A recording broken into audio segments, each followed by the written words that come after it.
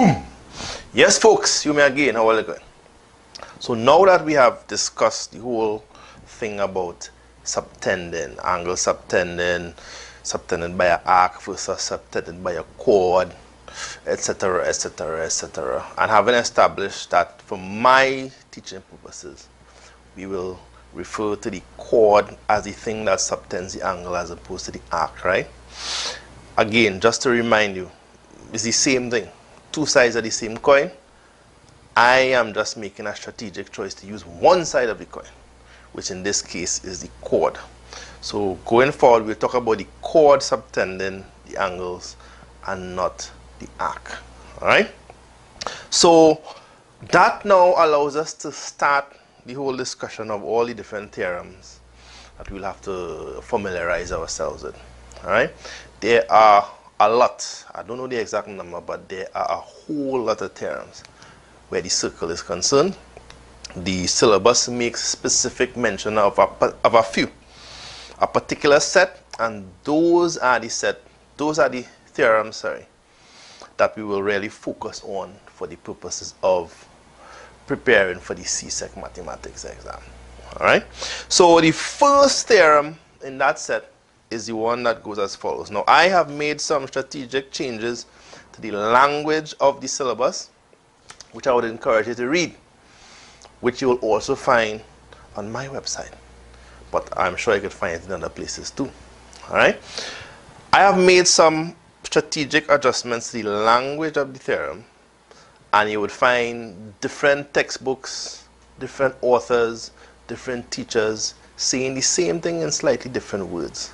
So I don't want people to get so caught up with the jargon, the vocabulary, with the parlance, so to speak, that we miss the important point, which is your ability on seeing a diagram with a circle and all these lines and angles to see through the haze, figure out what angle is what and which theory to use, which theorem to use to solve the problems. Alright? So, the first theorem is the one that says that angles subtended at the circumference of a circle in the same segment by the same chord are equal. Let me read that again.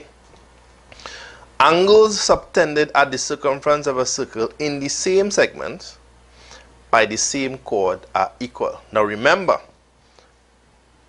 as per prior discussion, in a circle, once you have a chord, there will only ever be two segments. So anytime you hear them talk about the same segment, it means they're talking about one segment or the other segment, right? As long as that chord is not a diameter, we will have a major segment and a minor segment. Alright? So for the sake of explanation, we have two identical circles, identical chord. Alright, let me name the chord now. AB. This is the chord AB. That is the chord AB. Alright? So let us have this chord. Now, of course, this chord will divide the circle into major segment, minor segment. Same story here. Major segment, minor segment. So using this definition, if this chord subtends this angle in the major segment and it subtends this angle in the major segment, and the same chord subtends this angle in the major segment, and then it comes here now and subtends this angle in the major segment, then what the theorem is saying is that this angle is equal to this angle is equal to this angle is equal to this angle. And by the same token, if the same chord, instead of subtending angles in the major segment, now subtends angles in the minor segment, so we're subtending this angle. Alright? We're subtending this angle. We're subtending this angle here. Alright, and let me choose one more now. And we're subtending this angle here. Yeah, I kind of had a wobbly line a little bit because of the space now. And then we subtending this angle here. Then what that theorem is saying is that this angle is equal to this angle is equal to this angle is equal to that angle. And that, ladies and gentlemen, is your first theorem. Alright, so let me read it again and go it over just again to repeat. The first theorem, now I want to stress that apart from the language of different authors and different teachers and different books being different, the order in which these theorems are given may also be different. Right? Generally, the first three would tend to be constant.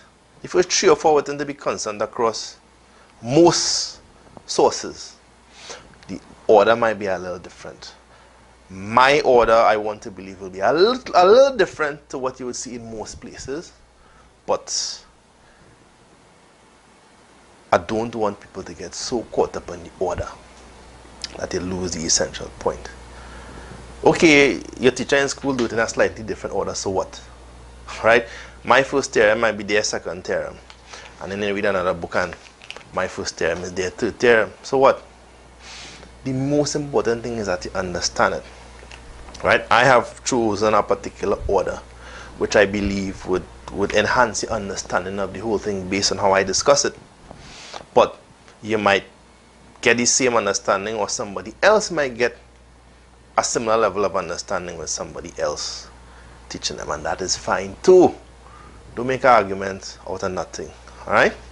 Alright, so the theorem says that angles subtended at the circumference in the same segment by the same chord.